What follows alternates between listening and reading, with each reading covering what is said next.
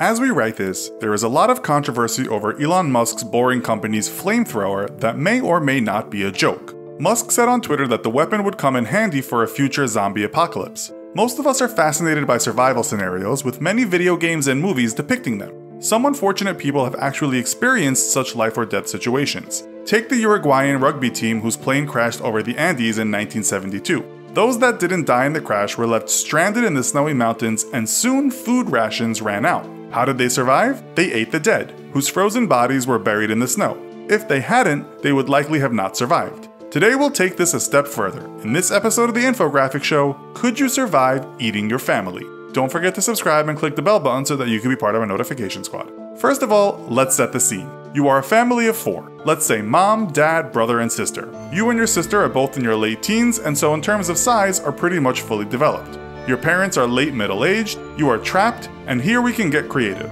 Perhaps there are zombies outside that will eat you alive, or perhaps there's been an incredible natural disaster and you are trapped in a place where you cannot get out. Either way, you are not going anywhere. Lucky for you, there is a source of water, but there isn't much food. Let's say you have decided on cannibalism, but can't bring yourself to eat another member of your family. You are left with the grim prospect of eating yourself. You have around 650 muscles and 206 bones to choose from, so at least it's a varied menu.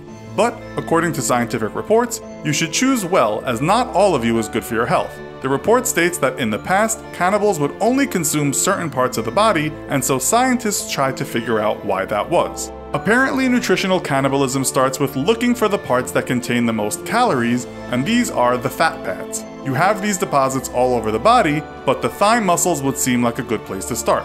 You better hope you have a knife, or getting down there could be difficult. This is mere speculation, as we can find no studies on this subject, but it would likely be easier to allow a member of your family to take a chunk out of you than to do it yourself. We all know we can survive a long time without any food. People fast for days on end. One report suggests most people can survive for up to 2 months without food as long as they have water. Irish political prisoner Terence McSwiney survived 74 days without food on a hunger strike, but then he died. It also depends on what kind of body you have. If you have big enough fat stores, all the better. Anyway, your one piece of human flesh should add many days as you wait for someone to find you, or the zombies all die out. Unfortunately, there is a problem, as if you don't have enough of them. Eating yourself is dangerous, not only because of all the infections you might get, not to mention the pain, but your own meat is not good for you. Edward Mosley, a biochemist and data scientist, said this about eating your own body parts. An individual who ate his or her own body parts in an attempt to prolong their life would do nothing but satiate their hunger and starve faster. You see, your body is already busy eating itself in a natural way when you are starving. By cutting yourself up, you are wasting parts, spilling blood, and throwing away bone if you get that far. You also poop yourself out, throw yourself up, and some of you won't get digested. Frankly, it's best if you just leave your body alone so it can eat itself naturally. So, let's say like the guys in the Andes, you are faced with eating someone else after they died. Your skinny sister was first to go. If you've seen our show on what happens when you die, you'll know that human meat will turn rank very soon if not refrigerated. If it's freezing cold where you are, all the better. If you can start a fire, you can also cook the meat and save it for later.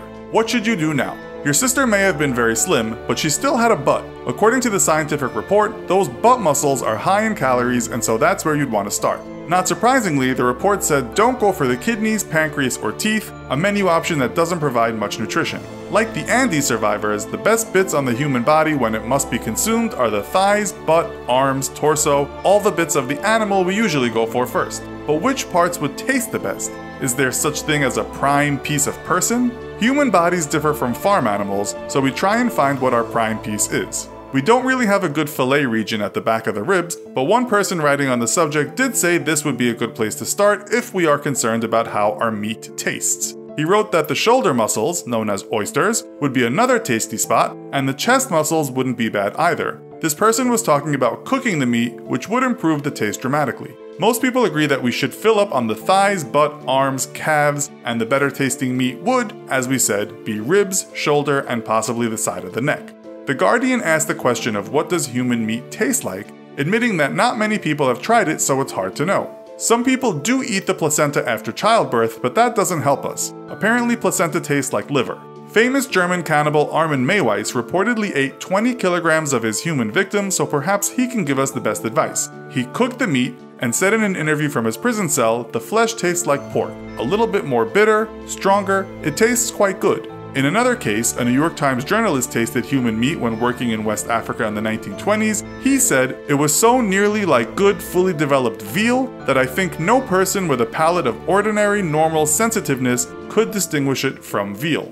Okay, so we know what parts to eat, and that if cooked, it isn't that bad to taste. But there is another setback. That is cannibal's disease, as eating human flesh can pass on a debilitating infection that destroys the brain. Also known as Kuru disease, this is very rare and only seemed to infect the cannibal tribes of Papua New Guinea. It is also thought that only eating the brain can give you this, so we should be okay with our filet de soir. We could indeed survive for some time eating our own family, but a lot would depend on if we could cook the meat and if we could somehow keep it refrigerated. Indeed, early Americans in the past survived eating their comrades and neighbors. The most notable cases were the Jamestown settlers in the 1600s that ate human flesh during what was called the starving time, and also the pioneers known as the Donner Party, who ate the dead when they got lost in the Sierra Nevada mountains during a very, very bleak winter.